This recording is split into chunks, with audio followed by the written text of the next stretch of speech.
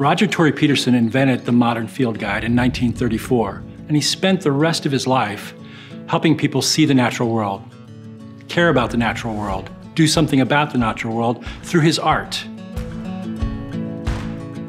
And that's what the Roger Tory Peterson Institute does today.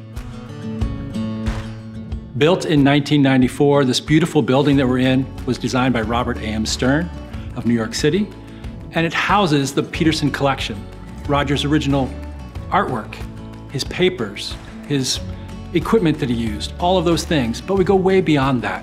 We also then bring in artists from all around the world to help people do exactly what Roger did.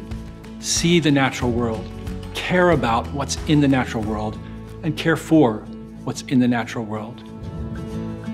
Through programs, through exhibitions that rotate throughout the year, through any opportunities that people have to come here, they get to see something they've never seen before, experience something they've never experienced before, and maybe care about something they never knew even existed.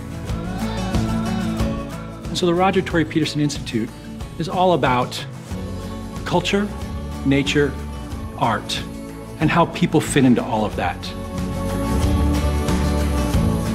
And so people come for outdoor events and indoor events. Kids come to draw on the wall.